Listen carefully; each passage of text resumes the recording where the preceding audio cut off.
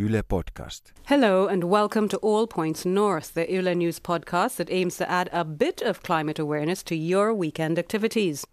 This week we'll discuss Finland's reaction to yet another report calling for urgent action on climate change and possible measures for meeting the country's climate targets. Two guests join us today. Outi Haanperä, a lead climate solutions specialist with the government innovation agency Sitra, and Hanna Aho, a climate justice expert from Kepa, and that's the umbrella organization for development assistance NGOs in Finland. This is the All Points North podcast, telling you everything you need to know about Finland this week. Hello again, everyone, and welcome. It's Friday and time for yet another episode of your favorite English language podcast, All Points North. It feels like we were here just yesterday, especially since my colleague Mark Odom is sitting across from me in his usual spot. Good to have you, Mark. Thanks, Denise. I actually haven't left this spot since last week. That's how much I love being here. I can believe it. Now, joining us this week is Outi Haanperä. As I said, she's one of the lead climate solutions specialists with the Finnish Innovation Fund, also known as Sitra. Thanks for coming, Outi. Thank you. Pleasure to be here. Great. And joining us in studio today is Hanna Aho. She's a climate justice expert with the global development NGO platform Kepa. Thanks for coming, Hanna. Thanks. Nice to be here. Excellent. Now, just so our listeners and so that we as well can understand where our guests are coming from, could you explain a little bit about your role as a lead climate solutions specialist, Outi? Yes. So climate solution team Sitra is a new team formed we started at the beginning of May this year. And the aim is to provide more information and solutions to increase the ambition of the Finnish climate policy. So you're directly advising government, are you? We are providing information and proposing solutions, yes, for the government. And we are then after, for example, after we publish a report or recommendation, we really hope to have a profound dialogue with the stakeholders to discuss what this means and how this could be taken forward. Okay, so you talked about having dialogue with stakeholders, which means that you're probably speaking with people like Hanna. And it's a good point at which to bring you in, Hanna. What exactly does a climate justice expert do? Well, I'm an advocate for climate justice. So day-to-day life, I write blogs and talk to policymakers and try to tell them that, climate change is really important. You should really do something that is actually would work and would help. But also my role is to tell about the lives of people in developing countries and how climate change is impacting them and how this problem is also a question of justice and decent lives. Okay. So we're all a bit wiser, and I'd like to ask you both to quite quickly strip down this fresh report that was issued by the UN's climate agency, the IPCC, earlier this week, what you make of it. We know that the paper is calling for countries to slow global temperature rises by 1.5 degrees, down from, I think, what they say is currently, in reality, a 3 to 4 degree increase. Is there anything else that's striking about that report? Let's start with you, Outi.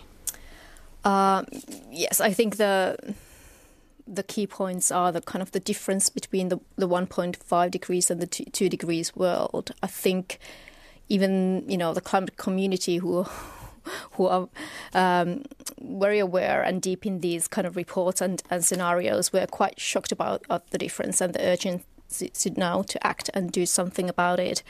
And also the kind of we have to stop the kind of the thinking that we can kind of pick and choose the target that we are aiming at. We kind of release the emissions and then accordingly we can choose the target. That's not the case. After the 1.5 degrees, the world becomes quite uncertain and wild, and we don't know how then the kind of the mechanisms will work. So after that, the risks are huge, and we necessarily cannot choose anymore where we will end up. Thanks for that, Outi. And of course, when you mentioned 2 degrees, you're referring to the 2 degrees, the 2 degree increase that was originally agreed in the Paris Climate Accord of a few years ago. Even, it wasn't 2 degrees. It was we should aim well below 2 degrees and aim for 1.5 degrees. But I think there might have been a bit of kind of misunderstanding, and people might have thought that actually 2 degrees is still quite okay. And now there is definitely new information that it's not, and we should be much more ambitious and aim for max 1.5 degrees. Okay, I know Mark has some questions up his sleeve, but very quickly let's go to Hanna to find out. Hanna, what's your takeaway from this latest report? Well, I think the main thing is that we know that 2 degrees is not the safe limit, as Outi as well said. But the impacts are also pretty striking when you look at 2 degrees or 1.5 degrees. And for example, to the biodiversity of the world or the poorest people in the world. Actually, when we talk about 1.5 degrees, we should remember that already at that limit, we will lose most of the coral reefs of the world, for example, which is really devastating for many people whose livelihoods depend on fisheries.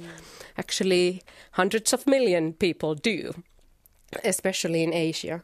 And then again, heat waves will become very extreme already then. So we also talk about hundreds of million people who will have to suffer those kind of heat waves. So in that sense, we have to also remember that even if we are successful, which I hope we will be in limiting global warming to 1.5 degrees, it will be very important to make sure that we can adapt to already those dramatic changes. So the question is, because I think people may have this misconception that if we limit it to 1.5 degrees, everything's going to be okay. So you're saying there's still going to be dramatic changes in our environment and the way we live, probably. Yes, exactly. And it will also happen here in Finland. So we will not be immune to the changes. And of course, this summer has already shown that already at 1 degree warming globally, which is 2 degrees in Finland, we are kind of, it's double here in the north. Yeah, exactly. But already at that stage, we do see big changes in our environment, and especially when how we produce food, for example. Okay.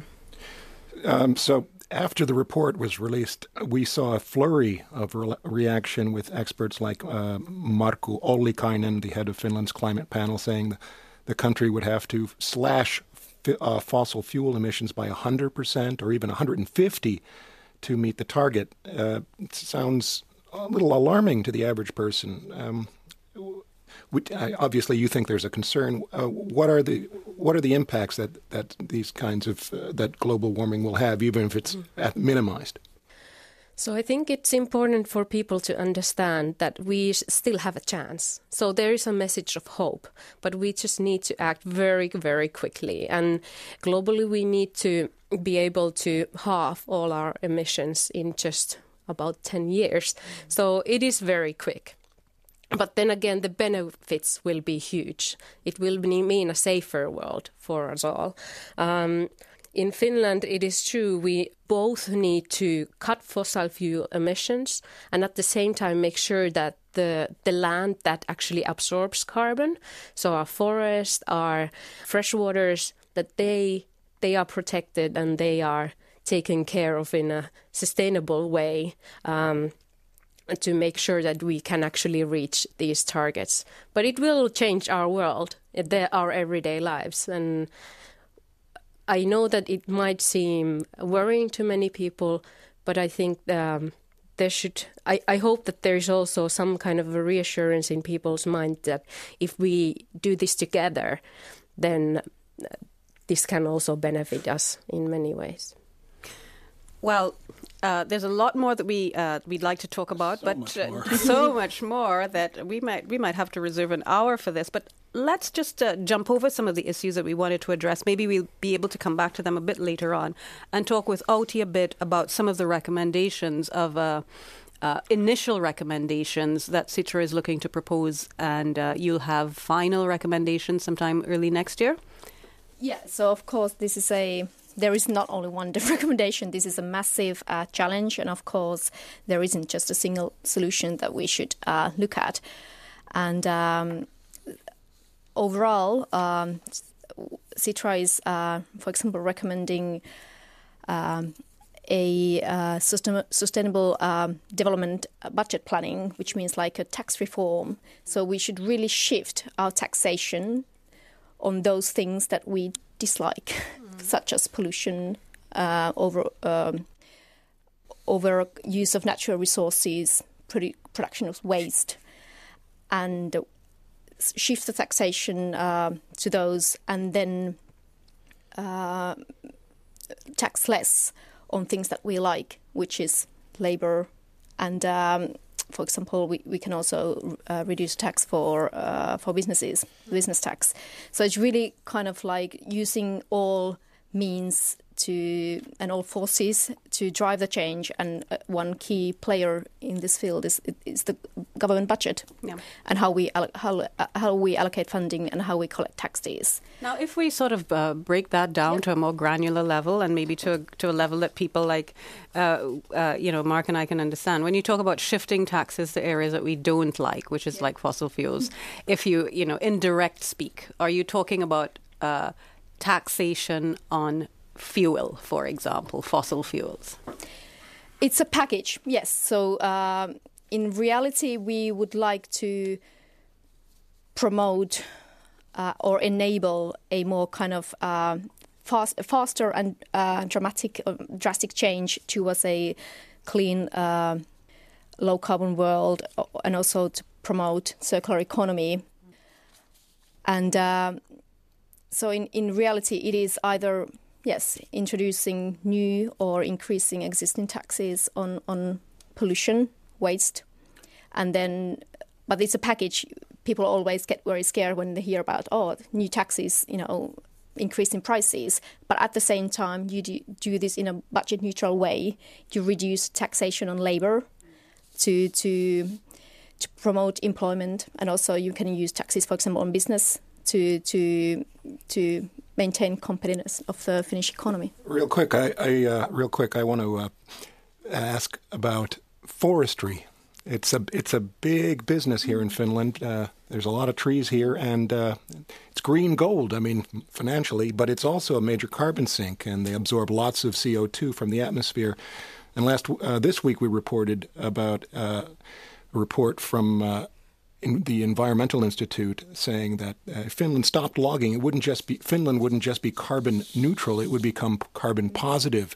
Wouldn't that be easier than taxing everybody?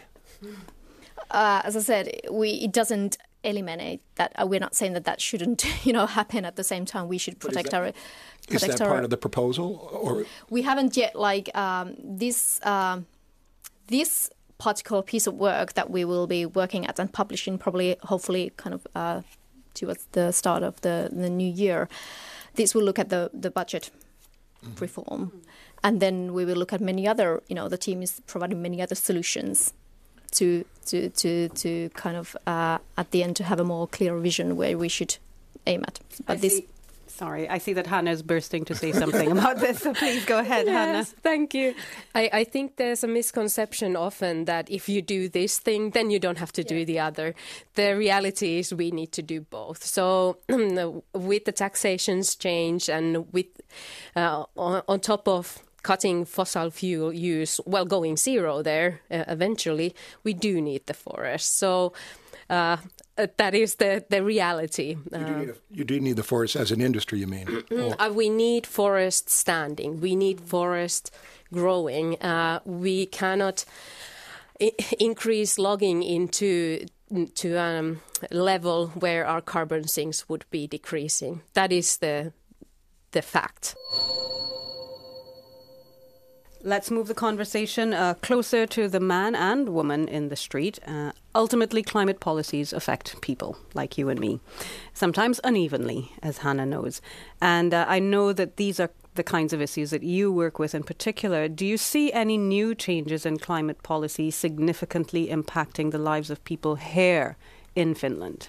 I think the big changes that we talk about are, of course, in our daily lives, in the way we live, in how big houses, how we heat them. Those are big decisions. What kind of food you eat, going towards more vegetable-based diet would be very, very helpful as well.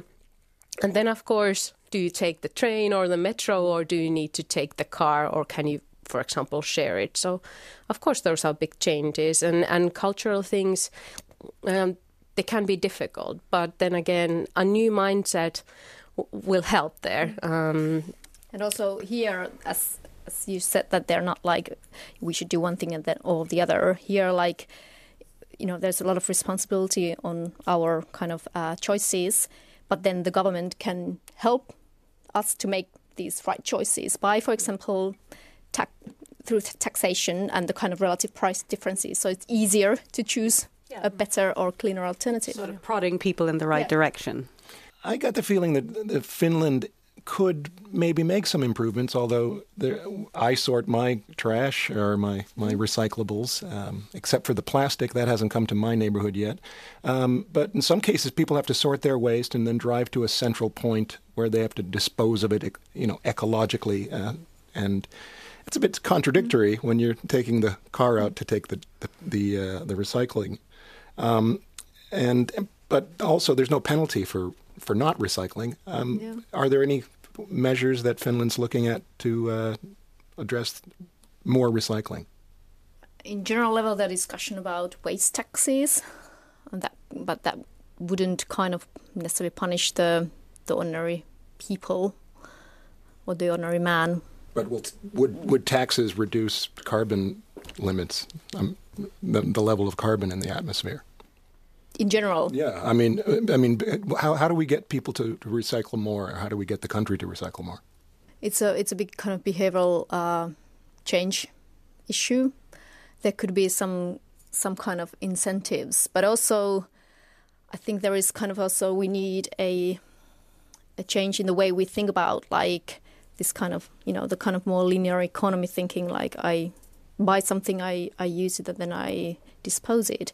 Whereas if we provide more means to promote the kind of more circular economy kind of thinking, then you don't only just think about, this is now waste and I recycle it, but it will become someone else's resource. And, if the incentives are in place, I do think that, if there are incentives for a price incentives, for example, that someone could actually use that resource. Mm-hmm. And Hanna, you know a little bit about the outside world. Have you seen any measures taken where countries done really well with recycling? Well, recycling is not my real forte, but I would. I think it's really important to remember that from little flows there is a bigger piece, and recycling is one of them. We are not that bad at recycling in Finland altogether, but we still have way to go. And one problem is that we've started to, for example, burn quite a lot of our waste, and that is, of course, then in the atmosphere. So I think the future will be actually mining from kind of fields where there's rubbish, so to say, that becomes the gold of the future, that you can actually do things out of the stuff that we used to call rubbish. One day you're going to get some guy who goes, "Hey, there's a big trash dump in my backyard. We're rich." Well, actually, things like gold or other valuable metals, that is where you get them from. Right. And that is much more ecological than opening a mining pit somewhere and polluting waterways. So that is just a new way of thinking, I think. I feel like that kind of industry is actually well developed in certain parts of the global south, if we call it that. Yeah. But they conjure up really disturbing pictures of kids sort of clawing through mountains of garbage to get the sort of materials that you would use in your fancy new smartphone, for example. So there needs to be, I guess, a sort of an ethical approach to that kind of that. Exactly. Now, one of the issues that consumers... Yeah, sure. I just want to add that it's not all about recycling. We need like a more... we need a bigger change, for example, in the legislation to enable us to use recycled material. Sometimes the legislation, such as health and safety measures, they prevent us from using recycled materials. And can I just add that we also need to think how much do we actually consume. It's not that we recycle things that everything will be fine. We just need to lower the amount of stuff that we use in our everyday lives. Indeed. I was going to come to the issue of what consumers have to deal with if we're talking about everyday Jane, the everyday Jane and Joe. And one of the issues I know certainly in my personal life I feel like I'm a bit frustrated with is the kind of waste that I'd rather not have. So, for example, retailers pushing a lot of plastic at me in terms of, lots of foodstuffs and different kinds of plastic packaging and so on. What about incentives on that or measures on that end to maybe reduce that kind of the amount of material that's being used to present things that consumers have to buy, have to get food? There could be, again, different kind of tax measures on packaging that would hopefully provide incentives for those, for retailers, for example, to think how they package. We all know that if you order something online and it's just so frustrating how many plastic wraps you need to open before you get to the... Or just, ordinary items in the store. I think they're adult proof. I can't get them open because there's so much hard plastic and it's so... So I'm sure, again, with the right incentives, we can have ways to guide the way we package our goods. So how can Finland modify, or not Finland, but how do you encourage people to reduce, reuse, recycle? Well, awareness raising is really important, I think. But I would also be very careful in saying, people acting for the climate should just concentrate on how they consume. What they actually should be doing is being active in the way that we actually decide on things in the society, so politically active in one way or another. At the moment, we have the problem that our policymakers, as you actually referred, are saying that climate change is a very serious matter, but then again, at the same time, for example, our government is not really thinking about raising the ambition bar at all. And this is where we need people. We need people actively saying we need a safer world. And that this is a political push that needs to happen. So you can act for climate change in very many different ways. And we are all, we have different roles in our lives. We are fathers, we are children, we are someone's cousin and someone's friend.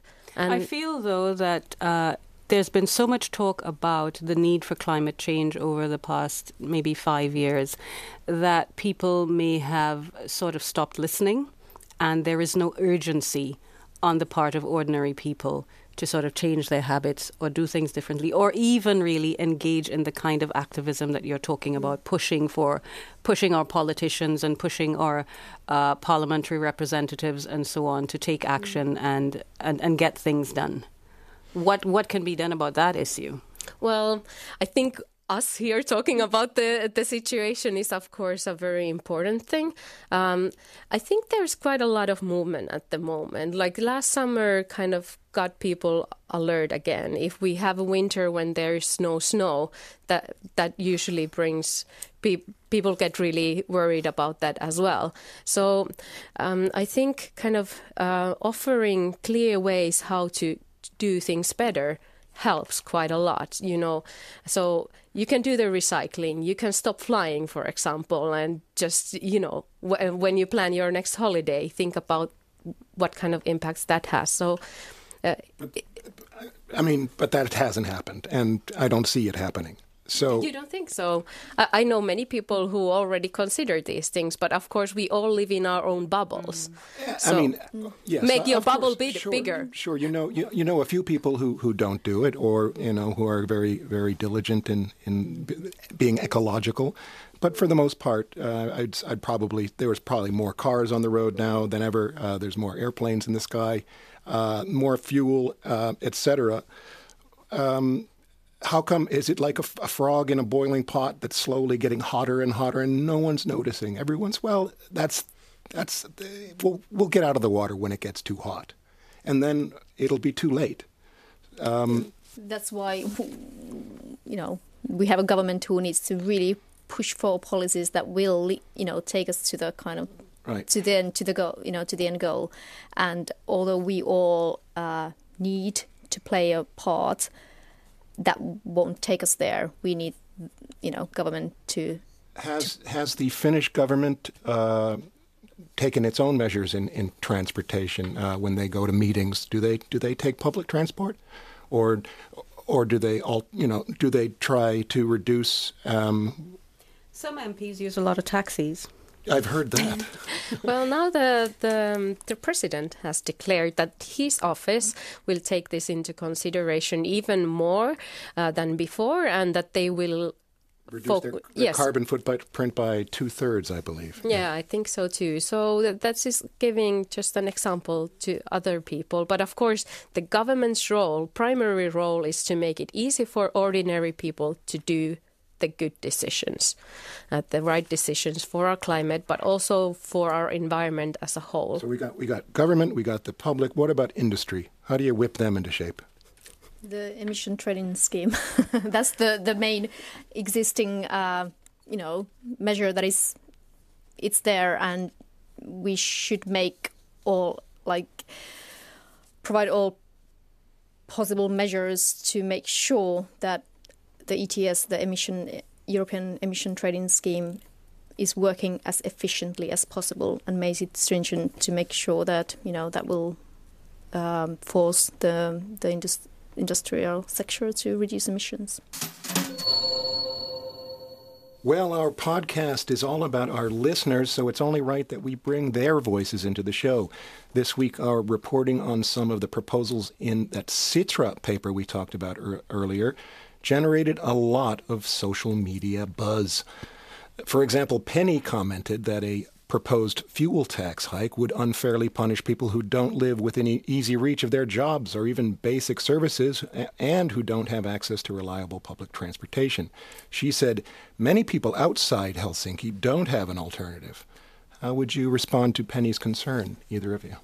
It's a just concern, but I would like to remind that we are talking about a package. It's easy to point the tax increases and the kind of the implication that would have on ordinary people, but at the same time mentioned about reducing the labor taxes, and that should kind of help when on the payday. You will see it on your payday. And in addition, this kind of package could include lump sum transfer for the more disadvantaged poor people, or in the lower, in the kind of lower income decile, to make sure that if we shift from labour taxation towards kind of taxing more natural resources and pollution, that could kind of risk the progressive nature of our taxation. So we need to make sure that doesn't happen, and we can, for example, use these lump sum transfers. And there is an international experience that this kind of measures have been put in place. Okay, now. Like you said, people have a tendency to fixate on the things that they find frightening and they think of as very negative. So there was more commenting on this proposed fuel tax hike. And Amanda came at it from another angle. She said that increasing fuel taxes could have a knock-on effect on the prices of many products unless the transportation of goods is exempt from these taxes. Will your study factor in that particular dimension? It's a relevant question. There might be some knock-on effects, and I cannot say that we will be able to, but I hope we are able to then kind of model more kind of the direct and indirect impacts of this proposition, and see what kind of then safety measures should be in place to kind of, for example, to prevent overall kind of massive price increases. But at the same time, we are talking about kind of fuel increases in today's world, but we don't want to live in this world for the rest of our lives. The aim is to really radically reduce the emissions from the transport sector, and then we need to take a step forward, and we are talking about electrification of our transport system, and then hopefully then kind of fuel increases would play much smaller role. I'm sure there will be a transition period before we are there, but we will get there. Let's hope. And Din asked on Facebook about the potential impact these measures might have on small and medium enterprises, not just big industry. Any thoughts on that? So imagine a small company that's relying on transportation, for example. Maybe they're delivering things, or maybe they're getting some of their inputs and they're having to pay higher fuel taxes, and it's eating into their profits. They're a small business. It's something that could make a difference. It's a good point, and maybe at the same time, if we are thinking about the kind of poor households, we could also look at the kind of smaller businesses and how they are impacted. I know that, for example, in many UK cities, they're considering putting rush hour charges on to enter the city centre on rush hour times. And Stockholm has that, correct? I'm not sure. I know that. I just know and that London, UK, London does anyway. Yeah. Anyway, yeah. And there was a lot of discussion how this would impact the smaller businesses and should they be exempt so you can always fine-tune. This is just like an overall proposal, but you have to. It's a good point, and of course you have to think through the impacts carefully and make sure that this wouldn't kind of kill any business as such. But at the same time, also hopefully in the somewhere in the near future, also the logistics and the HGVs would also be not just kind of diesel-based trucks, but we can then use gas or electrification HGVs, also there. Yeah, meaning heavy goods vehicles. Exactly. Right. Very good. I didn't know what that meant. Yeah, well, I mean, isn't Tesla? There's some innovators testing electric trucks. And there is big Volvo Volvo just did one. exactly. So there are definitely there's always there are something moves new in coming. that direction. So we shouldn't just think that this, about kind of situation at the moment, but really look at also where we are aiming at. Now, you made a point there about thinking about impacts. Hannah is bursting, talking about impacts, and I think that brings us to the next point. I'll just talk a little bit first about some of the commenters, or the comments rather, that some of our other Facebook audience members offered up on our page. For example, Stephen called for investments in the grid, meaning, I guess, the electric charging grid, and reducing taxes on smaller electric cars. And Huck proposed tax refunds for people who engage in car sharing, use biogas, or even just use their bikes. And I'm missing a page there. But anyway, the bottom line is that it seems to me that one of the things that policymakers have to do is to consider all the interdependencies in an economy, in a nation, in a society, so that if you, for example, you press one lever here, something happens over here, and you need to be able to factor all of that in. How good of a job are we doing on that?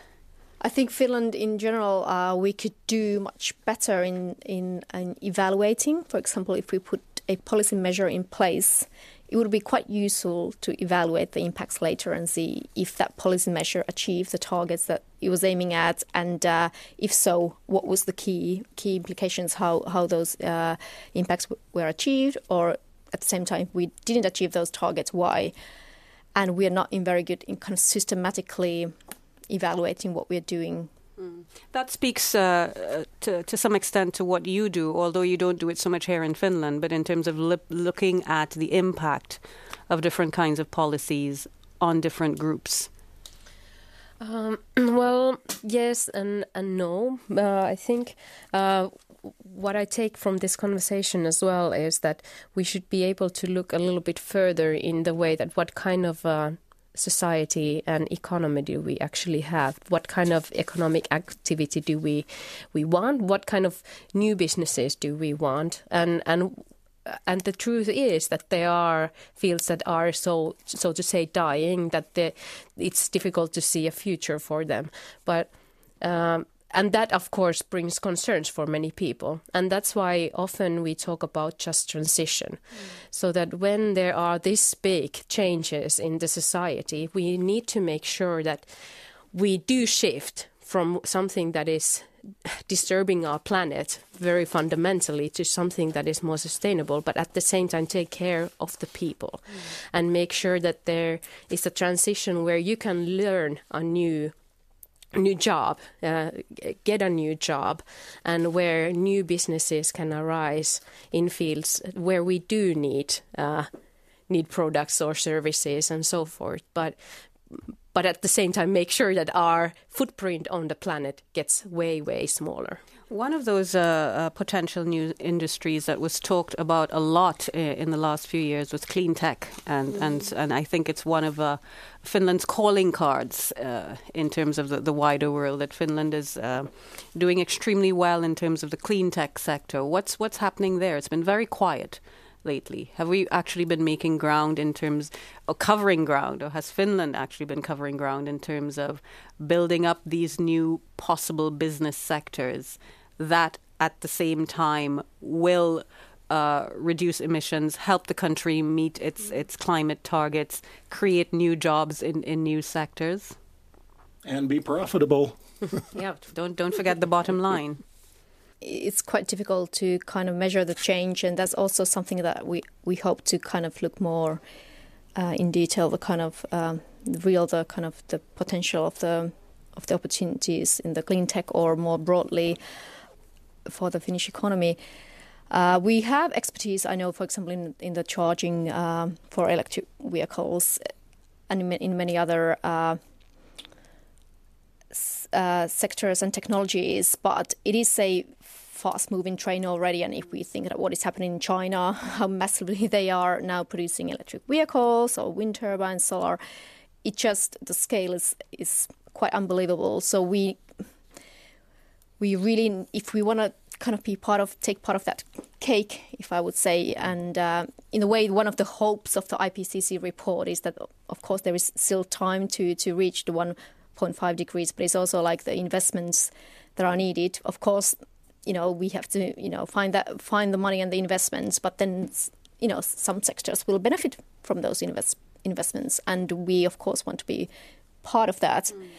So it requires quite, I think, a bit more work here internally to make sure that our companies are fit to compete. Yeah. Real quick. And I found your missing page, Denise.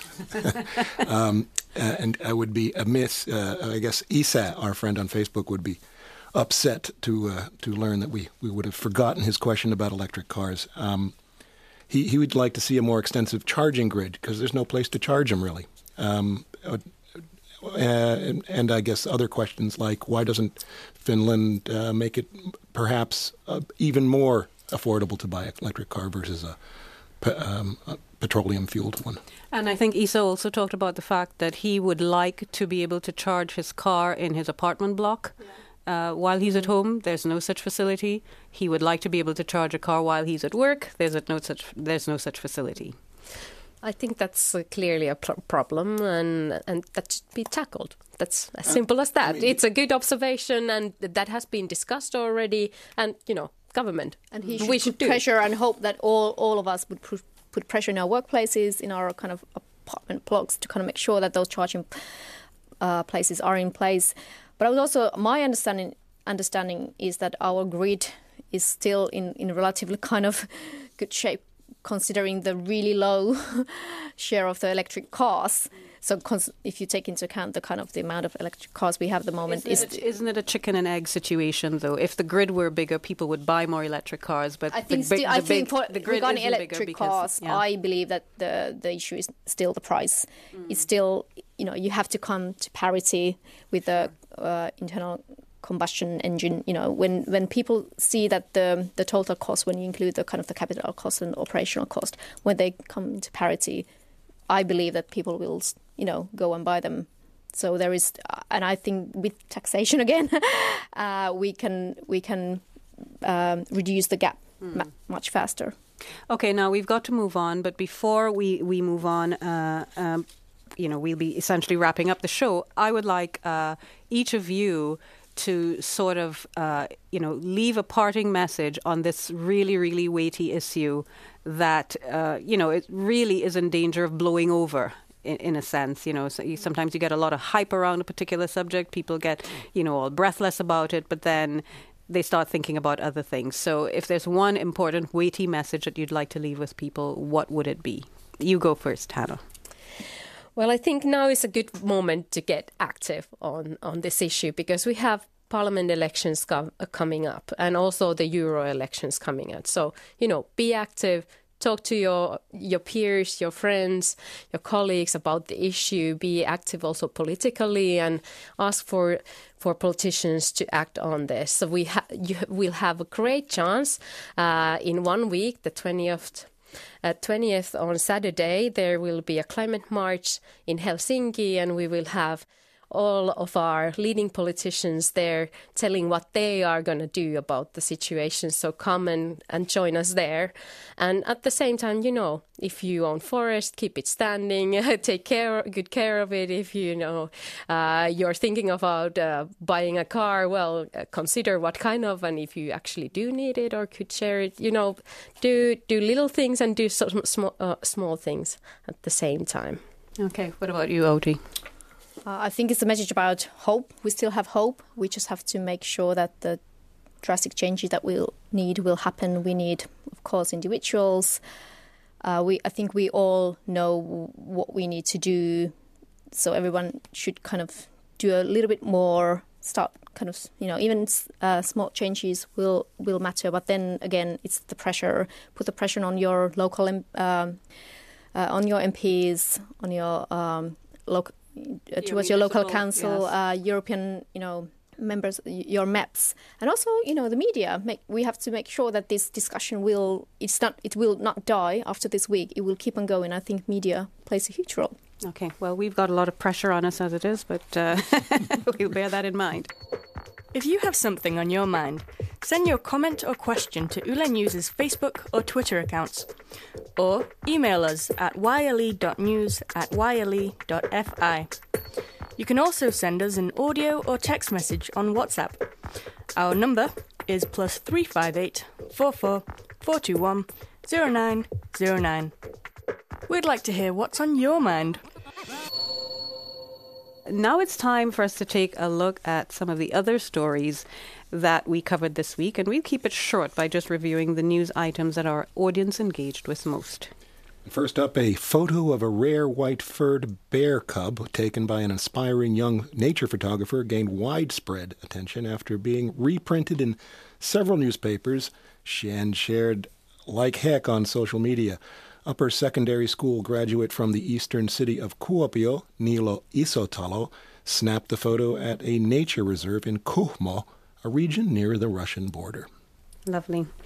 And taxpayers can look forward to completely different tax cards next year as the tax administration Vero moves to streamline income tax reporting. In future, tax card will specify a set earnings limit for a full year rather than a monthly cap. Vero will also do away with a separate tax card for supplementary income and will apply a single tax rate to all your annual earnings. And finally, pupils in Finnish schools may get a free snack in addition to the hot lunches currently provided by municipalities. Agriculture and Forestry Minister Jari Leppä said he'd asked a team to look into the idea as a part of a push to improve school meals. The minister said that he was concerned by recent reports that up to 60% of students miss their school lunches. Hungry kids. Yeah, and, people said there was no such thing as a free lunch. They're getting a free lunch, but they're skipping it. Anyway, remember, you can find out more about what's in the news and maybe take a peek at that white bear cub on our website at yle.fi/news, or you can check him out on our Instagram page. Well, it feels like we only just started the show, but it's already time to wrap up. We can't say goodbye without talking about our weekend plans, though. For me, I can say that I'll be getting ready for my summer vacation, finally. Woohoo! And what a time of year it is to have. What about you, Outi? I hope to enjoy the beautiful weather with my children and also play some football, my new activity. Fantastic. Women's team. Oh, congratulations. You go. What about Hanna? What are you looking forward to this weekend? Well, I still have a little bit of a cold, so I hope I will get rid of that. And otherwise, I will do some yoga and go hopefully for a walk in a forest. In the forest, of course. Yes. And what about Mark? Well, I just might leave the studio this weekend and head out to the Superwood Festival by Ivana Helsinki. From Friday to Sunday, organizers promise 45 hours of music, art, and food. It's all taking place under one roof at Eastern Helsinki's Hotel Rantapuisto, and it features performances by indie, rock, electro, and pop artists. Wow. So that's where I'm going. You're totally hip, Mark. Sounds like an incomparable weekend for you, as usual. And on that note, I'd like to thank you all, especially our guests, Outi Haanperä and Hanna Aho. Thanks for coming in, ladies. It was great to have you. Thank you. Thank you.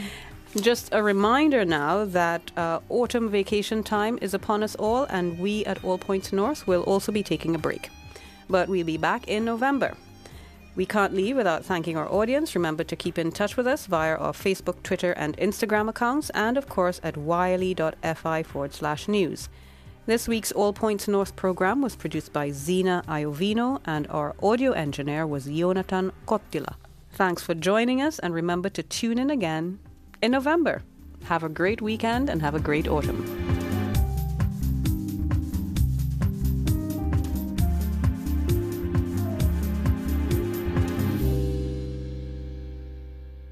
You've been listening to All Points North, a podcast produced by Yle News, a unit of the Finnish Broadcasting Company. For daily news from Finland in English, head to yle.fi/news and follow us online at Facebook, Twitter and Instagram. You've been listening to Yle News.